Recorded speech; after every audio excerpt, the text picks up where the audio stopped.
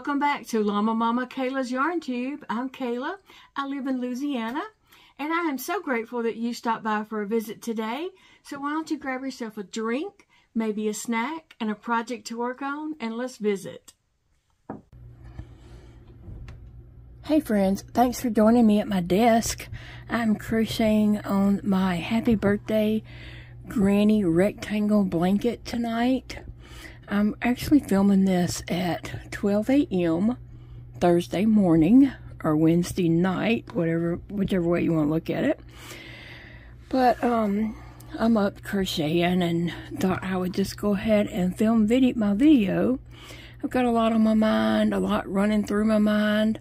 I did write down some questions to answer, but I don't know if I'm going to do that. I have some other things I want to say.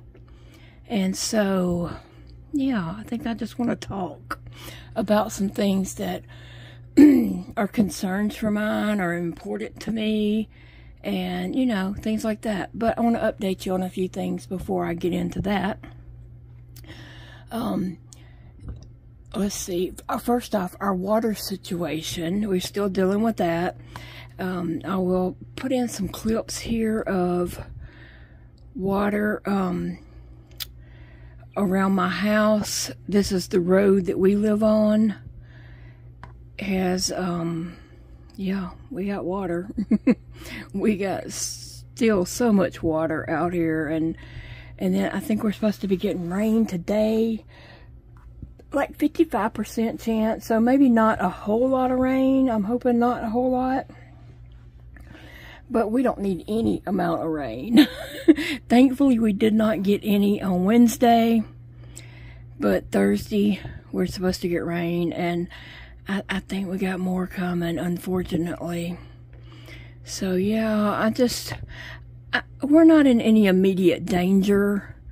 But it just makes me uncomfortable. And plus, it pushes animals out of the wildlife. It pushes them out to, you know, the roads and our property and, you know, everything else. So, yeah, it's just not good to have this much water. But, yeah, I'll put in some clips right here. So this is the dirt road turning off of the highway onto the road I live on. Way down there around that curve is around where I live. So this is the way we have been coming in because of the water on Miller Road. And now that water has went down a lot, and now we have this water here. And it is very deep right there. So yeah, my car would be floating if I was to dive off into that. So, we're not going that way anymore. We're going around to Miller Road and taking the blacktop. But you can see there's just a lot of water that needs to soak up. Now, this is right past my driveway.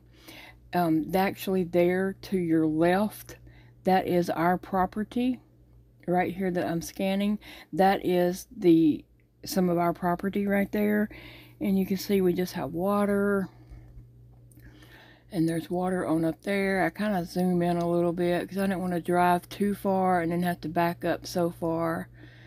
But there's water there. And then that's the curve right there past that sign. And so that's got a lot of water in it too. And then it turns around to the part that I showed you to begin with. Okay, you can see that's a lot of water with more rain coming. And it's not good. But anyway, so keep that in your prayers if you don't mind. Just that the water, you know, will recede and have somewhere to go. That the earth will absorb it. Soak up that water. But the ground is already so drenched. It is just saturated that it's just not, it's not soaking it up fast enough, right? But anyway,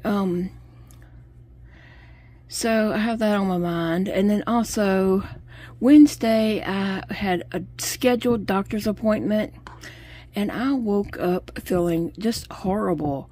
You know, when you have chronic illness, you never know how you're going to wake up.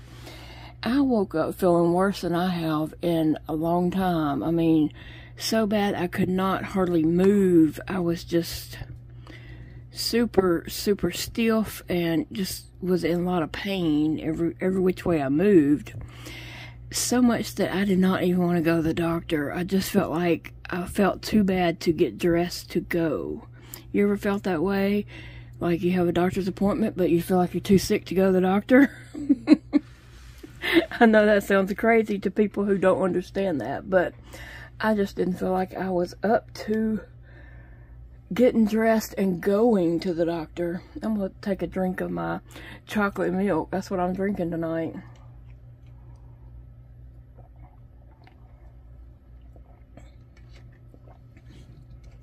I was talking to my friend Angela. I was talking to her and I said, you know, I don't know if I can go. I just really don't know. And she said, you better go. You know how hard it is to get a doctor's appointment with Dr. Cavell? And I was like, yeah, I know. Her dad sees the same doctor. And she's like, you know how hard it is to get an appointment? And I was like, I know, but good grief. I just, you know, I don't know that I can muster up the energy to get dressed to go. But, and then I talked to Big Daddy and I kind of said the same thing. And he was like, you better go to your appointment. That's fine and dandy for people to say who's not hurting.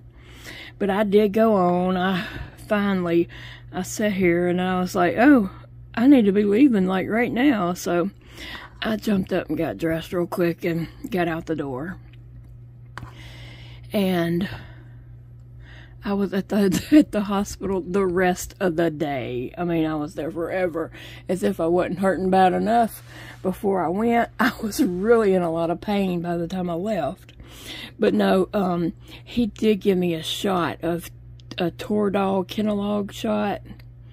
So hopefully that's going to help with that. I mean, maybe it has some, but I think when you have chronic pain and you're in so much pain, I just don't think Toradol does that much for you. Honestly, it's never done really much for me. I might as well just, I don't know. But anyway, but my appointment with him, and he was checking me out and everything, and he's like, you know, you look pretty yellow. He said, but you always do, but I think you do more today because, you know, I have kind of an olive skin tone, so I do throw off some yellows a lot. And so he was looking at my eyes and all, and he was like, I think you need to go get blood work done, and let's check your bilirubin. And so, yes, it's very high. So now we got to deal with that. I mean, if it ain't one thing, it's another. And sometimes I just get sick of it. I just get so tired of it. So anyway, so now my bilirubin was really high. So we got to deal with that. Hopefully that will come down. I don't have a gallbladder. I have had liver issues in years past, but it did get better. And so, you know, hope I'm not going to be dealing with that again. Because it was kind of serious at that time. But the liver, if given a chance, can heal itself to a point, you know. I mean, if it's really bad off, it can, but just a little bit sick, it can. And so I'm hoping that's what it is, and it'll just, you know, heal itself and I can carry on. But anyway, so main thing is, you know, jaundice, and I did get a shot to help with the pain I was having. And still pretty sore. Anyway, so then I came on home and it's just been, I crocheted a little bit, but not on this. I wanted to make something else. And so I did make this. It's a little granny square. I have this little midi Blythe doll, and so I made that hat for her. I'm gonna have to get somebody, and probably not Big Daddy, somebody else to tie in some yellow yarn here and braid it to make some little hangy down thingies. So I don't know who's gonna do that, but I don't think Big Daddy can do it. He put a doll's hair in ponytail for me the other day, and oh my gosh. he tried. I give him credit for that. He did try. But I'm gonna have to find somebody to braid some strands to hang down from that. But guys, I do have something on my heart, and I'm just gonna spill it out there and just, you know, tell you what it is and how I think I want to challenge you guys, and let's come together and start a new trend and make the world a better place. If nothing else, just it has to start with somebody, and why not start with us? But I'm not on Facebook. I mean, I have a Facebook account, but I'm not on there per se. I don't get on Facebook, let me just put it that way. I'm totally out of that habit, and it is a habit. When I used to be on there, it was just a habit to get on there and just scroll and, you know, end up wasting several hours of doing nothing. And so I wanted to get out of that habit, and I did break the habit. And so the only time I get on Facebook is mainly when I want to look something up. Now, I haven't deleted my account because I have tons of my kids' pictures on there growing up and stuff, and I don't want to lose those. And sometimes I do, you know, I'm looking for a certain photo and I know that it's on there and I can find it. Or if I'm just looking for something, I know I can go to Facebook and search and find, you know, what I was looking for or something. And I try not to, like, scroll and read, but sometimes I do. And sometimes I might think, oh, yeah, you know, I could get on there and, you know, talk or chat or whatever, you know, and then I get on there for something just as simple as looking something up and end up seeing stuff, and then I'm just disgusted. I mean, there is so many perfect people in this world that I'm just sick of them. I mean, goodness. Perfect people, perfect parents, perfect everything. And I've never seen so many perfect people. I mean, I don't know what it is, but they jump at any chance to put somebody down, to rip somebody apart, to tell somebody how they're doing it wrong. I mean, what is it with these people? Does that make them happy to put somebody down? Does it make them happy to rip somebody apart? I mean, it's so sad. Do y'all see that when you're, like, on Facebook? Or I've been seeing it even in Instagram comments lately, too. So I may have to just unfollow some people on Instagram. Not because of them, really, but I hate seeing that kind of stuff. It makes me so sad. It makes me hurt for the person that they're being mean to. I'm very sympathetic and empathy. I feel for other people very easily. And when I see people being mean to somebody, it hurts me to the core. It really does. And I'm just seeing so much of that lately. And that's really one of the reasons why I did get off Facebook to begin with. First off, I was wasting a lot of time that I couldn't get back. And second, it was just so much politics stuff and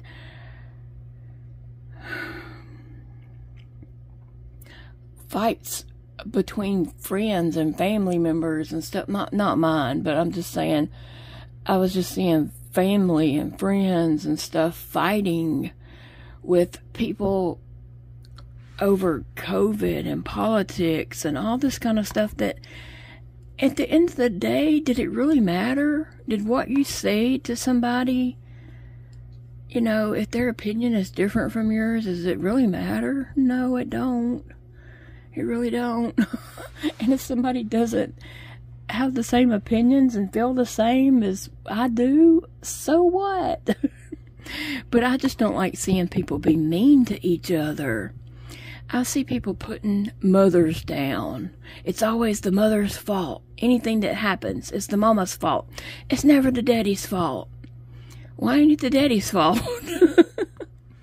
But no, it shouldn't be. Everything should not be blamed on the mothers. I mean, okay, I'm a mother.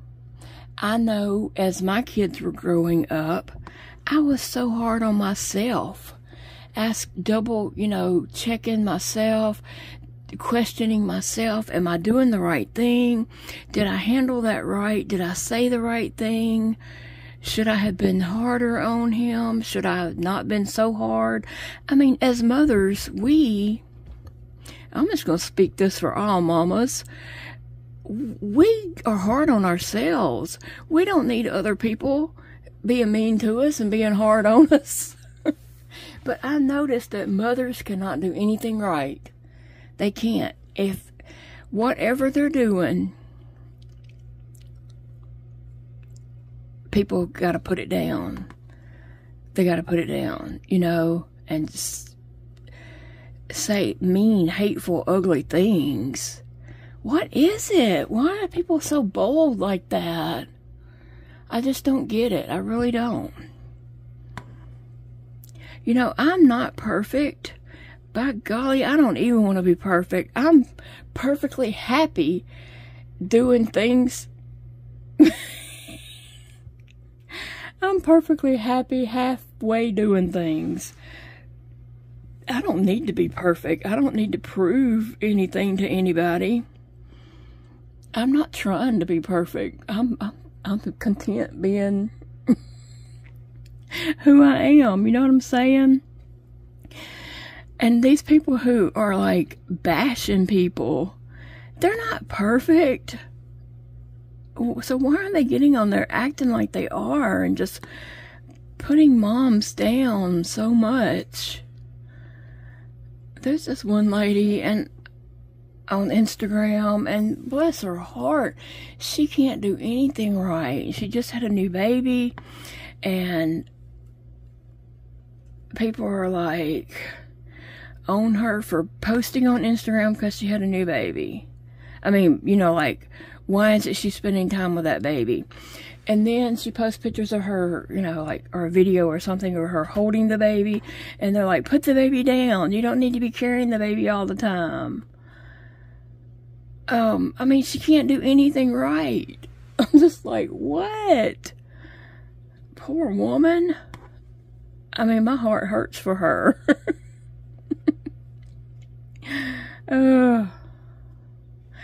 But anyway, yeah, so, you know, that really just bothers me to see the world the way it is and to see how mean people are.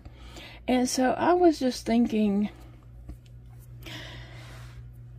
I want to put out a challenge to you guys. Let's encourage people.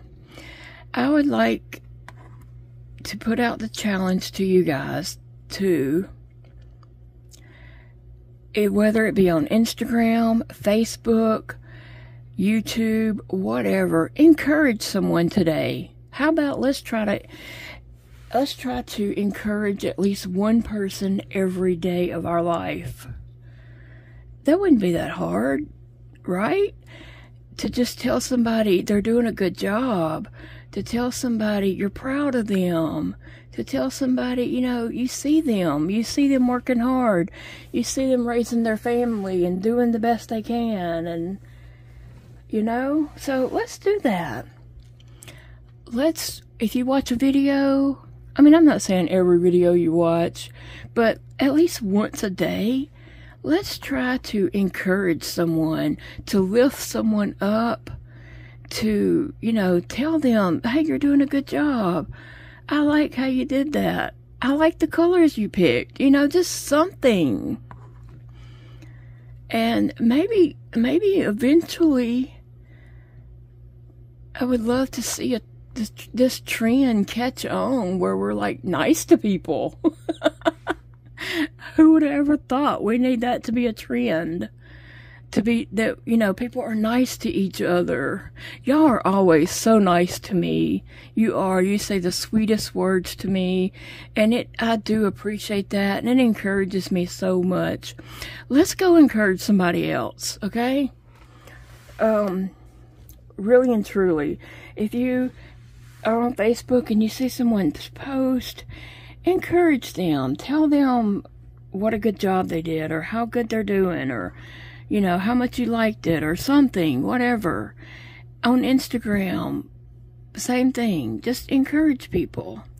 Now, on Instagram, I only follow, like, art people who do, you know, some kind of craft or art or something like that. So I don't see a lot of political type things or controversy things, because I don't follow people who post those kind of things.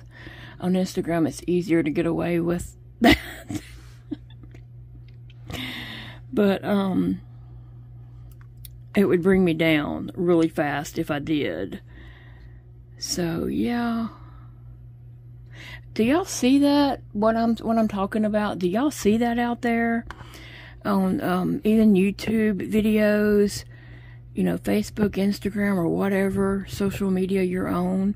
Do you see that trend where people are just so mean to each other? And they don't even know people, and they're still just mean to them. And everybody has to, like, whatever somebody's doing, they're doing it wrong. Like, you can't... I've seen people out there that cannot do anything right. Anything they do, people are complaining about it and putting them down, saying really some nasty, ugly things. And I just think, yeah, let's change that. And I know we're just a few little people, about, you know, in this big old world, but it's got to start somewhere. So I just want to challenge each and every one of you who watch this video to encourage someone today. And if you read something or see a video or a Facebook post, an Instagram, and, you know, it's not your cup of tea, it's not what you would have done, find a way to, and if you feel compelled to comment, find a way to encourage them in some kind of way without being ugly. I don't think any of you guys are ever ugly. I really don't. But I'm just saying, gosh. Yeah, that's really on my heart while I've been crocheting this afternoon. I've just been thinking about all the mean, ugly, hateful people in this world. Like, how did we get here? I don't know. I don't know how we got here, but it hurts me. It really does. So I am going to not every, but when I watch YouTube videos, I'm going to try to encourage that person and, you know, tell them what I like about whatever they were doing. If there's something they were doing and I didn't like it, I'm just going to be quiet about it. I don't have to tell them I didn't like something they did, right? We don't have to tell that. We can be nice. I just don't know why people can't do that. But I love you guys. I really do. And I do appreciate y'all. Like I said, y'all always say the sweetest, kindest words to me. And really, it just, y'all don't know. Y'all bring me to tears all the time. Because y'all are so sweet. And I know that my sweet friends here, we can make a difference in this world. We can start it. Making a difference. And if you have any kind of platform, or just even on your Facebook, your personal Facebook page, wall, whatever you call it, or Instagram, why don't you challenge people also to encourage someone today, or whatever you want to call it. I don't care what you call it. Say something nice to somebody today. Smile to somebody today. I mean, let's encourage all our friends. to do the same. And eventually, maybe it'll catch on. I don't know. I would love to see that be a trend where we're nice to people. I'm about to use up the rest of my yellow. Like I said, I've been crocheting a little bit on this, but then I was wanting to make that little Blythe hat. So I crocheted. All I did on that was I just crocheted 2 little granny squares, and I used a 5mm hook, and then I started back here on the back. No, I started right here on the front, and I crocheted up over, and then I crocheted around and around and around and around to back where I started, and then just tied it off. And it kind of makes a little pixie hat, little fairy pixie hat maybe. And so yeah, I want to do her some little braids to go right there, but I thought it was cute. It could have been done with a smaller hook, but right now I'm just comfortable using the 5. Let's see, which one did I use? I used this right here. I started it with my this 5 right here. I had to start a project. I have to start off with my hand brace on, because I need to use my thumb some, but once I get going, then I can, you know, I have to use my thumb, and I use my thumb to hold the hook. So, yeah. And then I just got back to crocheting on this a little bit ago, and I was just, my mind's just running, you know. Like, I do enjoy being on Instagram, because you can just scroll and heart stuff and, you know, keep scrolling. It's not quite like Facebook.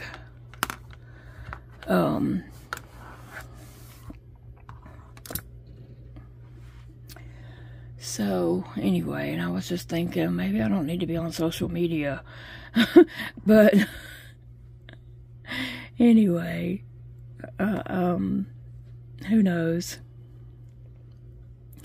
But I appreciate you guys. Like I said, y'all mean a lot to me, and I love how you guys are always encouraging me, and I appreciate that so much.